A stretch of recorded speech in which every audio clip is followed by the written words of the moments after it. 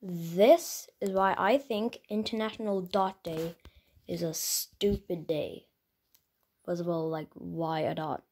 Of any type of shape or anything, they choose a dot. Like, that just doesn't make any sense to me, and I do not get why.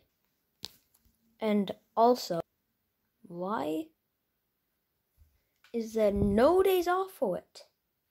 Like, no school days off, no work days off, and yeah, why? You don't get anything off on this day, so what's the point of it? If anything, you get extra work in school. Because if you didn't know, I'm 9 and I'm still in school. And today we celebrated International Dot Day. And we just drew dots.